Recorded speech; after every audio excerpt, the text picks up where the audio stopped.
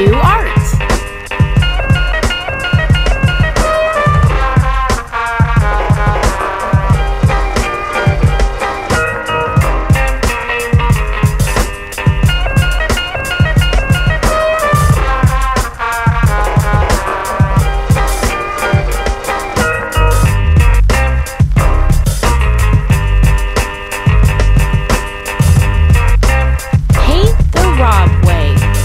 This week we're going to take a look at the Champions Collection portrait of Eddie Guerrero.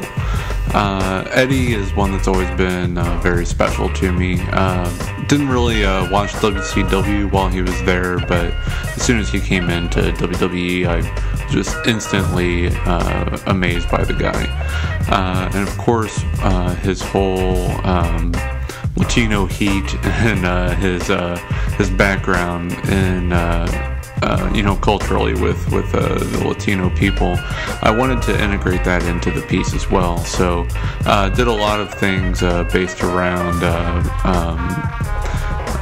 rooting in like Cholo graffiti and then modern Latin influence on street art. I tried to get all those things in there, like notably with artists like Retna and Elmac, and just wanting to get those pieces be a part of this as well.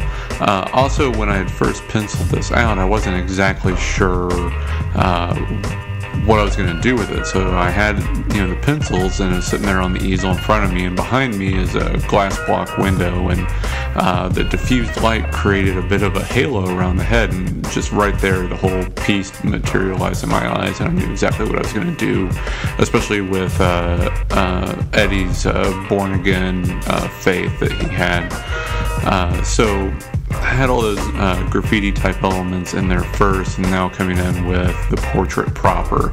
As you can see, it kind of creates almost like a saint-like thing around him, and not really trying to make any sort of religious statement about him. Just some of those iconic images that I was using in the piece instead. And then doing an acrylic with the face here. Used quite a bit of different media in this. There was spray paint and paint marker and acrylic as well on there. Just a lot of things, and I really feel like this piece went to another level with what I'm able to do visually. And there's the finished piece. Not bad.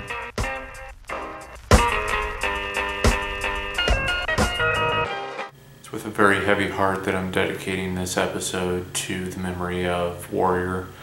My thoughts are with his friends and family, and though our lives only intersected so briefly, I'll forever treasure that it was so meaningful.